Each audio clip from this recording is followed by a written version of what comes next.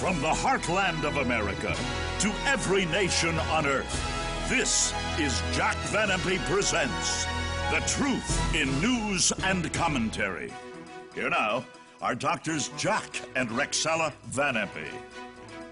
Hello and welcome to Jack Van Impe Presents.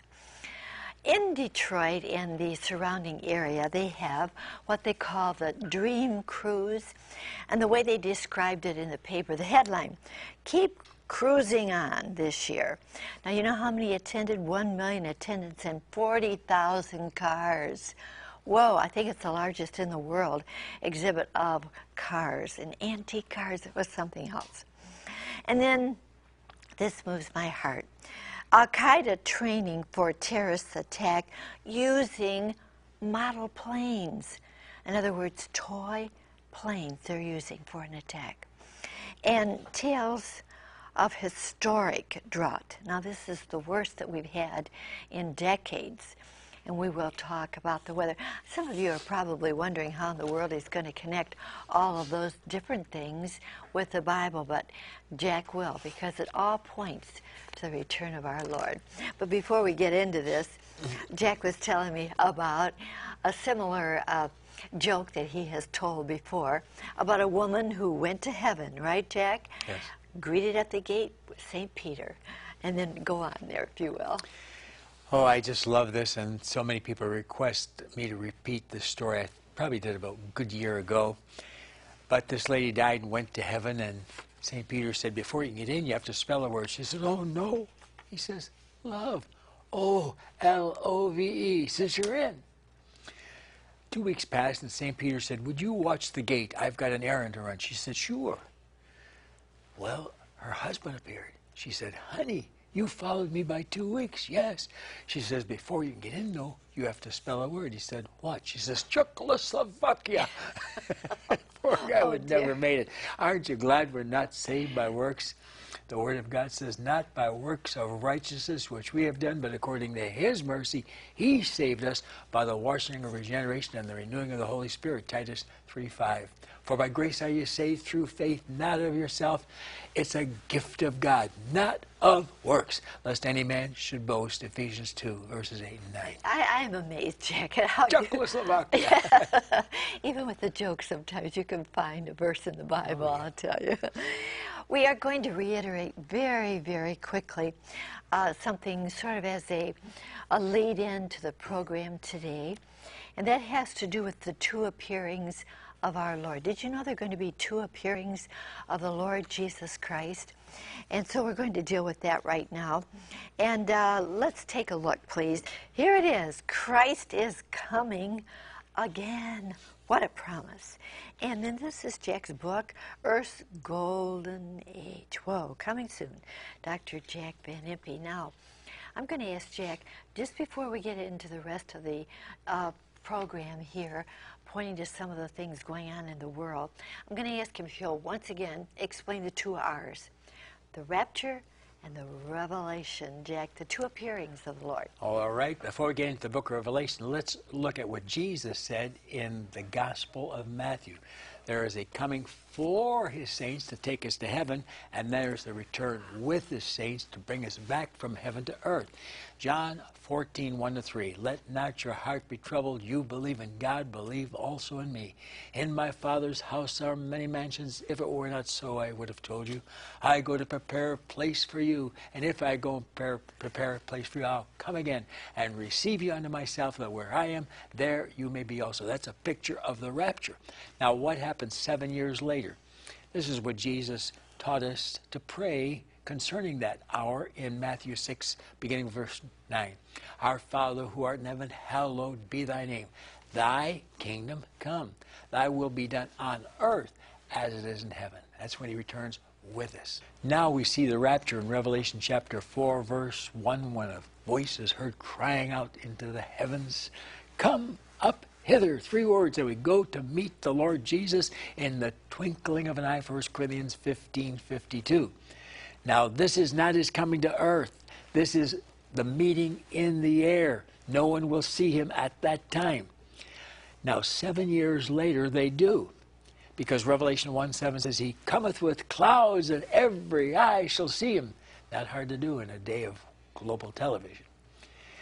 But here is the picture of his return to the earth, found in Revelation chapter 19, verse 11, when he comes regally, royally, majestically on that white horse. Verse 11, to rule as the King of kings and Lord of lords, verse 16, over all the earth. For how long? 1,000 years, Revelation 20, verse 4. But then he is recommissioned, 1 Corinthians 15, verses 24 to 28. And now his kingdom goes on forever and forever, here in terra firma. Yeah, the world's never going to end. It's a world without end. Isaiah 45:17, Ephesians 3:21. Isn't that good news? So watch what happens here, Revelation 11:15. The kingdoms of this world are become the kingdoms of our God and his Christ, and he shall reign forever and forever. We who did reign with him for 1,000 years in Revelation 20, verse 4, now reign with him forever and forever. So you see, that is what is called his revelation. He's revealing to the earth. The rapture was discussed earlier. The dead in Christ shall rise first, then we which are alive and remain shall be caught up together with the dead in the clouds to meet the Lord in the air, so shall we ever be with the Lord. Rapture. Come up hither. 7 years later, we return with him to this earth to rule and reign with him forever. Yeah, Jack, I was just sitting here thinking, what would it be like to be a disciple and hear the Lord talk about the Lord's Prayer for the first time? I've been praying that prayer all my life.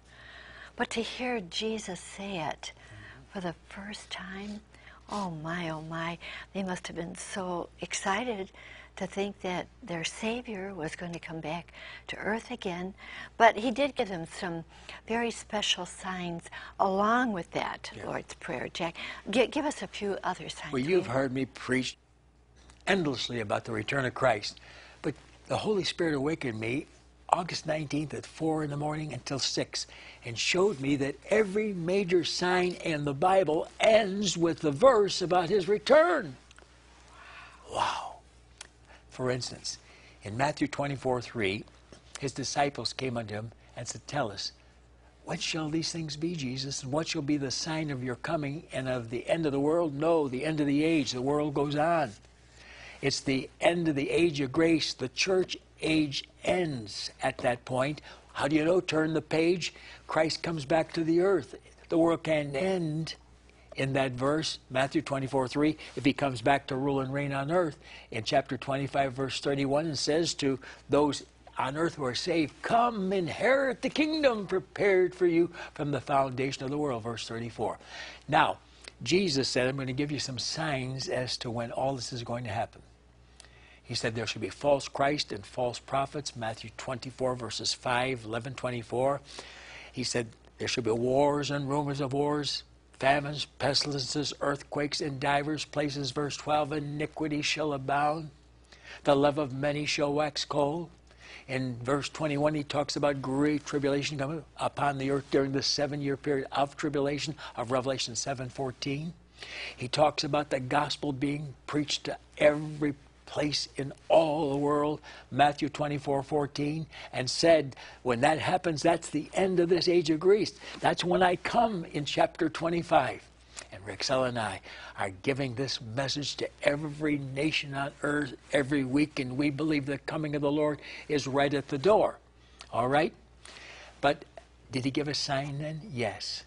Jesus adds in Matthew 24:27, as the lightning cometh from the east and shineth even unto the west, so shall also the coming of the Son of Man be. But wait a minute, there's something really exciting here. People say, oh, no one can know the day and the hour, Matthew 24:36. Wrong. Keep it in context. It begins with verse 33. Jesus said, you'll know when it's near, even at the door, but not the day and hour, verse 36. Put 33 and 36 together, and then you have the right message. There are two things that had to happen that never happened in the history of 2,000 years that have passed, but it's happened in our day. In that same chapter, verse 32, he says, the fig tree shall blossom. And the fig tree is Israel, and that's Hosea 9, verse 10. Now, there was no Israel since 63 BC when Pompey came down and took the Jews to Rome, and they hadn't been back to their native area for 2,011 years till 1948, when they pulled up the six-pointed star of David in the month of May, 14th of that month, and said, we call ourselves Israel. No sign could ever mean anything until there was an Israel, and they had to capture Jerusalem, Luke 21:24, and they were without Jerusalem as their own possession until the Six-Day War, June 5th to 10th, 1967.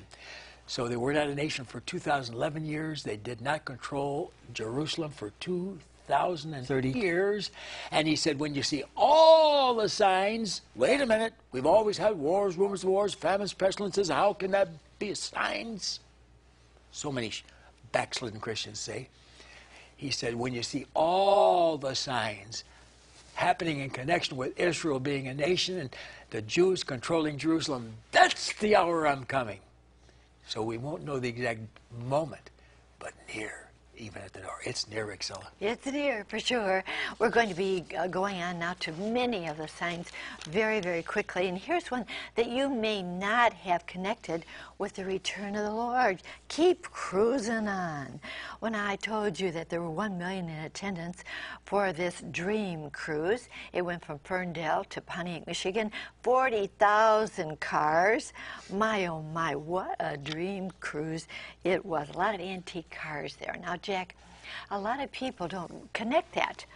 Cars with the coming of the Lord? How could that be? The rabbis of Judaism of old taught that a day would come when we would have horseless carriages. But it's not what you see the Amish have today, a buggy being pulled by horses. No, it's far more extensive. Listen to Nahum chapter 2, verses 3 and 4. The chariots shall be with flaming torches in the day of Messiah's preparation to come to earth. The chariots shall rage in the streets.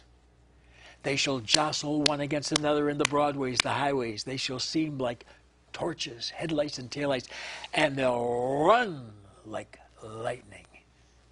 The old Amish buggies can't do that, but the automobiles can. Thank you, Henry Ford and Chrysler and all the rest. Oh, yes, Jack. Well, friends, let's look up in the heavens. And now planes flying, that signifies the coming of the Lord too, but they are not all peaceful. Take a look. Al-Qaeda training for a terrorist attack using model plane. Now, that is actually a toy-looking plane, but it's not a toy. Robot control. Believe me, yes. Model plane plot. Physics grad intent on attacking U.S. snake to plead guilty. Oh, boy. And here we go. Pentagon successfully tests hypersonic flying bomb and new Raytheon warhead lethal to enemy rockets. And then model plane bomb plot tests U.S. anti-terrorism strategy at home. We realize how very, very dangerous it is, friends. And we're trying to prevent this from happening. But is it in the Bible, Jack? Well, we have our supersonic jets. We have these toy models now, and they say they can put a bomb in one and by remote control smash it right into the White House and scores would die. We have rockets, hundreds of them flying into Israel daily from the Palestinian side through Hamas, Hezbollah. And we have these other things, missile-loaded nuclear weapons. You find that in Isaiah 66:15, Ezekiel 20:47, Ezekiel 39:6. Zephaniah 1:18, Malachi 4:1, Revelation 8:7, and Revelation 9:18. By these three was the third part of men killed, fire, smoke, and brimstone high, through these flying missiles mounted with nuclear weapons. Well, that's in the Bible. Isaiah 60, verse 8. Who are these that fly like a cloud, and as doves to their windows, to their homes? Pigeons know all of that. But this is the one. We're going to go to war over Jerusalem. Joel 3, verse 2, and Isaiah 31:5 says, as the birds flying, so will the Lord defend Jerusalem. Bombs, attacks through great planes, toy models, and everything you just heard, the rockets. That which flies. Wow. Oh, Jack, you know, I'll tell you, prophecy is certainly being fulfilled today, and we need to be looking up. And I would again say, are you ready? If the Lord came today, would you be ready? We're going to talk about that much more in just a moment. But last week, this is the last week for this wonderful offer, Revelation Revealed, verse by verse, explained by Jack and Impe. Take a look, please. The amazing adventure of a lifetime is suspensefully brought to light in Revelation Revealed. This 10-hour CD set is a phenomenal blockbuster verse-by-verse study of the most prophetic book of the Bible. It is beyond science fiction, filled with fantastic glimpses of the world to come. Angels, beasts, dragons, villains, heroes, and the stunning latter-day events now happening at breakneck speed. Every verse is explained, emphasized, and clarified, making the book of Revelation amazingly understandable. It's all here.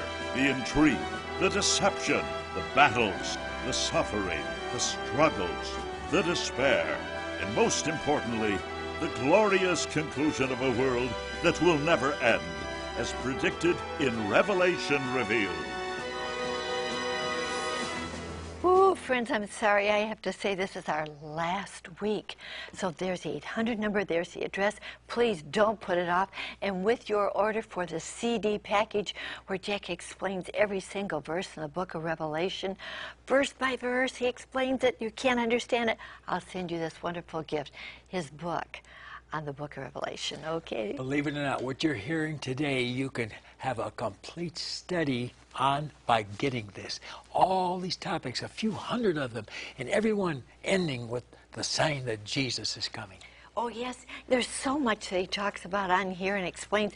War in space, as America mentioned, demon worship, Armageddon, all the rest. We can't get it all in our program, but it's all here in the book of Revelation. With your order, my gift, the book that he has written, verse by verse explanation. Now, friends, you know what? I'm so sorry. We've experienced the worst, the warmest summer I think ever recorded in history. My heart really goes out to all of the people who've experienced a terrible, terrible setback. The worst drought in decades. How horrid is July heat, records setting. And I'll tell you, it's been that way almost all summer. Here we go. Tales of historic drought. Feeling the heat in the midst of the worst drought in decades. Now, as I said, my heart is so moved, and I know yours is too, for everybody that's involved in this terrible, terrible drought. All right, let's just see.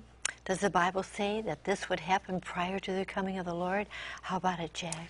Revelation 16, verses 8 and 9, it says, the fourth angel poured out his bowl of judgment upon the sun, S-U-N, and power was given unto the sun to scorch men with fire, and men were scorched with a great heat. Now something has to be done, because people are going to die right and left, because it's going to make what's happened to this point seem minuscule, minor. All right, Revelation 6:12, I beheld when he'd opened the sixth seal, and there was a great earthquake, and the sun became black as sackcloth of hair, and the moon as blood. Carl Sagan said that could probably be a meteor, right? Explosion that would throw dust into the heavens and make everything dark and black for at least 3 months upon the earth. Now, does the Bible teach that? Yes. Where? Over and over. Matthew 24:29, immediately after the tribulation of those days shall the sun become darkened. It's there.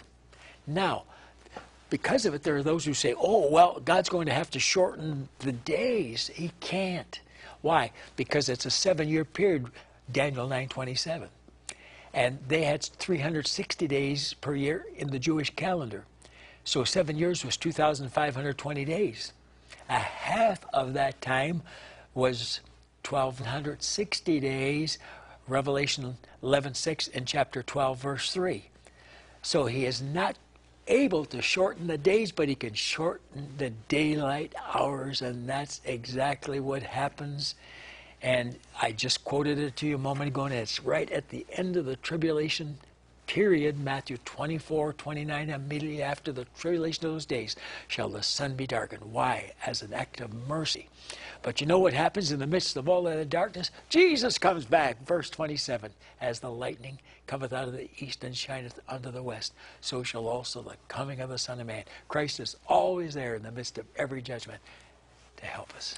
I think before I get into this next article, I want to congratulate all the medical scientists because of the many advances that they have made to prevent and cure diseases. And I never dreamed, friends, that we would see what I'm going to show you right now.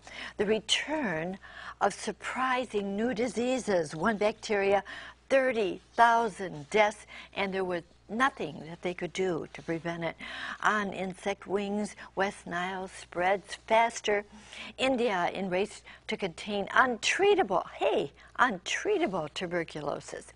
Deadly bird flu. Mutation sparks contagion concerns. And the killer Spanish flu, could it happen again? My goodness, there were millions that died before because of that. 50 million to 100 million, Rexel. Right, and gonorrhea growing, resistant to drugs. Now that's a sexually transmitted disease. Oh my, how young people need to be restrained from what they do sometimes. Oh my, and here we go. Sex on first date, 55% say they have. What Now, you know, wickedness. yeah, I'm very, very surprised about this too, friends. There are new diseases out there, or advancing the same diseases, no treatment for. They can't treat it, Jack. And you know you pay for your sin. The wages of sin is death, Romans 6:23. Lust when it hath conceived bringeth forth sin, and sin when it's finished bringeth forth death, James 1:15. Now we've got gonorrhea, we've got syphilis, we've got AIDS, and now they're discovering that this HVP that's in the throats of so many people, a cancer, is coming from oral sex. You cannot get away with your sin. Not only does it bring the first death, already quoted, James 1:15, but also the second death, the lake of fire, Revelation 20, verse 14. And imagine, 55% of the people going out on dates now have sex the first date. Sodom and Gomorrah has arrived, and judgment of God is coming soon. And he said, Jesus speaking, there shall be pestilences, all kinds, day 25 in the last 25 years.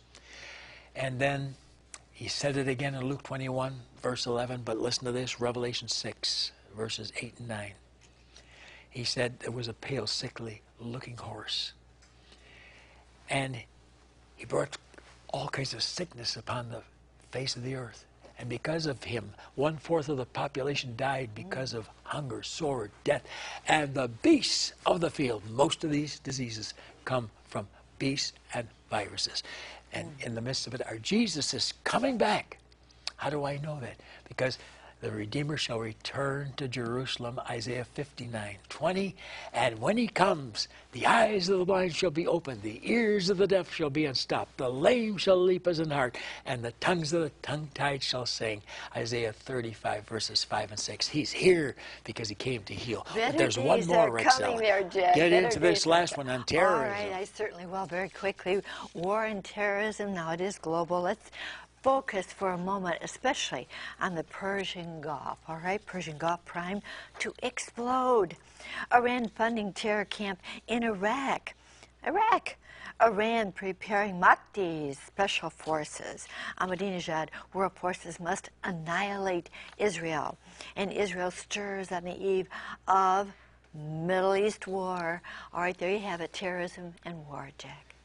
If we did not know the Lord Jesus Christ was going to return soon, life wouldn't be worth living. Ahmadinejad of Iran is preparing a camp with 1,500 trainees in Iraq, 40,000 in his own nation of Iran, all to become suicide bombers, which they'll place in all the nations of the earth. And when they get here, they'll run into people with bombs in their bodies, and they'll die. And for that, they get 72 virgins for all eternity. God forgive that religion, a religion of peace. Baloney. Now listen to me. He's coming. He said, when you hear of wars and commotions, wars and revolutionaries, be not frightened. These things must first come. And we're seeing that they're coming. What then? Verse 27, Then shall the Son of Man, Jesus, come in the glory of his Father with the holy angels. And when these things begin to come to pass, and they're going to start soon, look up, your redemption draws nigh. That's the redemption of the body, where he says, come up hither. And then he said in verse 31, when you see it happening full blast, and boy, that's all we're hearing anymore from Islam, you know that my kingdom is nigh at hand. In fact, this generation, you and me, who lives to see everything we've said today, shall not pass from the earth. We'll know when it's near, even at the door. Oh, Jack, you can't get any better news than that. Yeah. That the Lord is coming back to stop all of this terrible chaos that we've been talking about on the earth. A lot of people don't even want to watch the news anymore. Let me just say, you don't have to be frightened. Jesus said, when you see these things, let not your heart be troubled. Do you have the Lord in your heart? He wants to be there as your Savior, forgive you of anything there that you don't want there. Perhaps you're really involved in a lot of things that you don't want there. Maybe drugs, maybe alcohol, illicit sex, so many things around us. Do you want to be forgiven? Ask the Lord to come into your life. He'll be your Savior. Jack, would you pray that prayer, please? Let's calm our hearts, precious Jesus. God of love, God of mercy, the God who's the only Savior in this world. Lord Jesus, thank you for dying for me. Thank you for going through all that pain and agony as your blood flowed from your wounds to wash me, cleanse me, and save me. Thank you, Jesus. Today, I'm asking you to come into my heart. I want to be ready for your return. Jesus, save me now.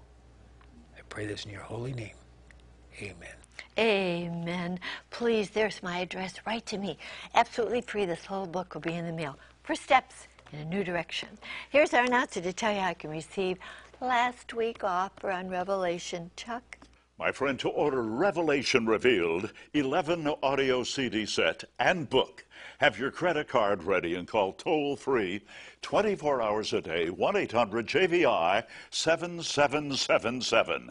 To order by mail in the U.S., send your donation of $39.95 to Jock Van Impe Ministries, Box 7004, Troy, Michigan 48007. In Canada, send your donation of $39.95 to Jock Van Impe Ministries of Canada, Box 1717, Postal Station A, Windsor, Ontario, NINA 6Y1.